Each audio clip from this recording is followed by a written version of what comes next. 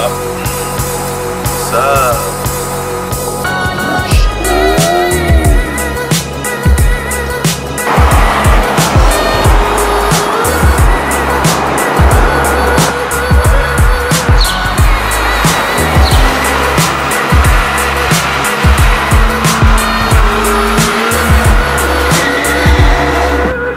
Down and dirty.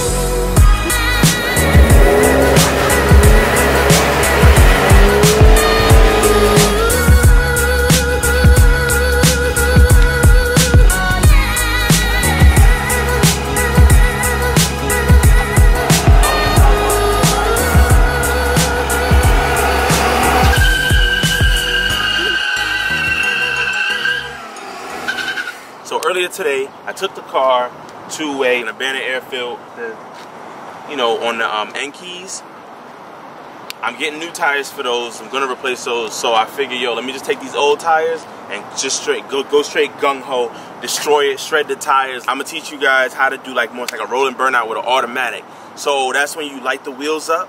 You pull off slowly as you light the wheels up. A lot of people know how to do it, but majority of people, I don't think they do. They just do a crazy burnout and just peel out slow.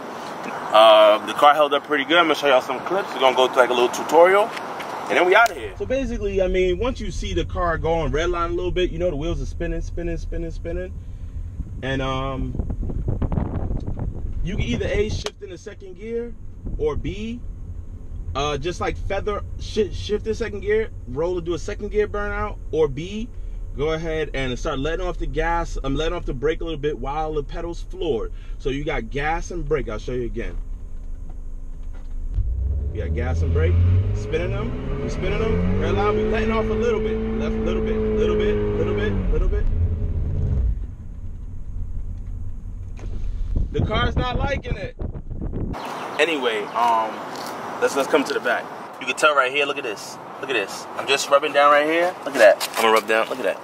All that is just straight rubber from annihilating them. But here's the funny thing. I wanted to go even further. I wanted to just pop it, boom, get them done with. However, as I was taking off these 20-inch wheels, I discovered these are the summer tires that I have on the car that I run majority of the time. Check that out.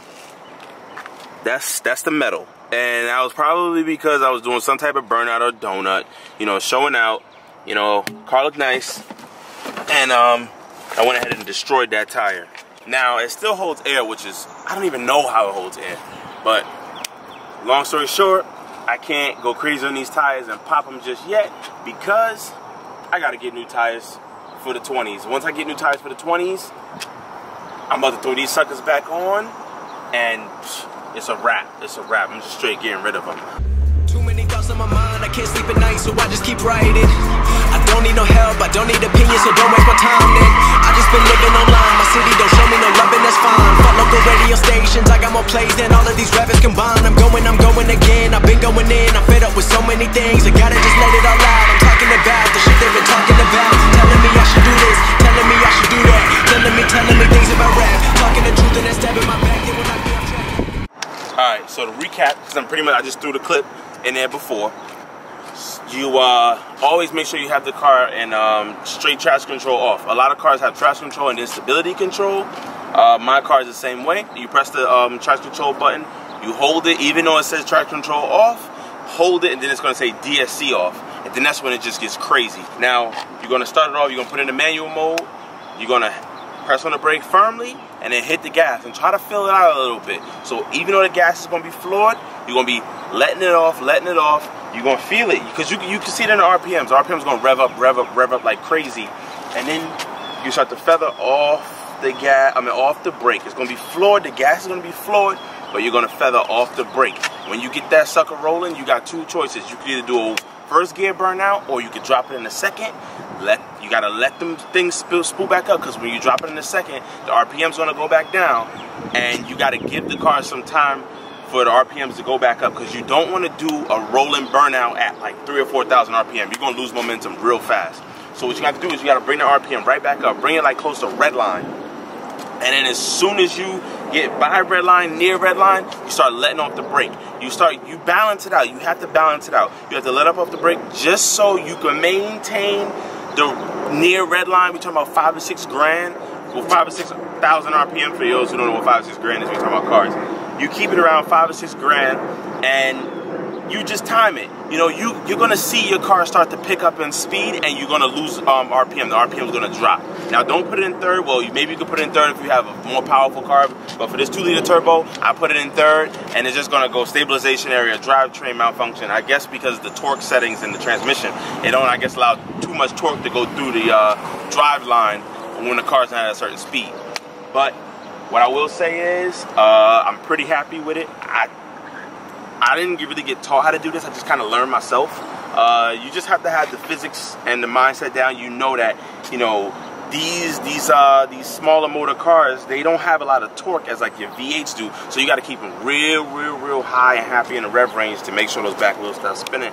Because once you get low down, back wheel's gonna cut out and you're gonna look like a dumbass. But that's pretty much where you go. You just time it out, you time it out, you time it out. And I'm gonna show you, man, these burnouts was long, they pretty good.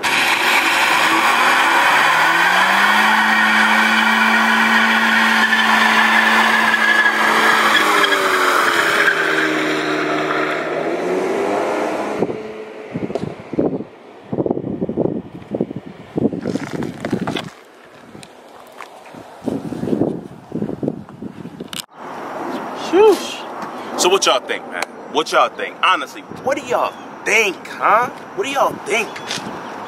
Okay, this is not a... Oh, I thought somebody just got shot.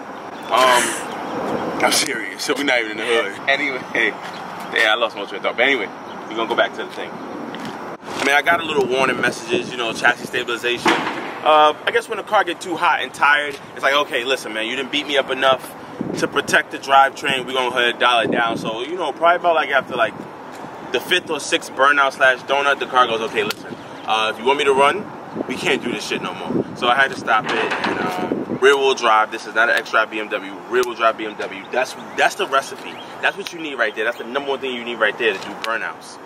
Rear wheel drive. I mean, you could do front wheel drive, but is that really a burnout? I don't really know. I mean, I guess, but then again, it's like, I don't know. It's like simulated, I guess you'd say. I don't know, like simulated burnout. You know, it's like, you know, the real deal. You got the real deal, and then you got, I don't know. Call it what you want. I don't want to hurt nobody's feelings on this thing, but listen, it is what it is. We out here. Check out that back. I want to thank y'all for watching my stuff. The last couple videos I had, obviously you could tell in the quality. You just watched the first video to the last video. I'm getting better and better. Don't lean on my lip, on my trunk lip, because that shit might come off. It's held on by 3M tape. Thank you. Thank you. But getting better and better.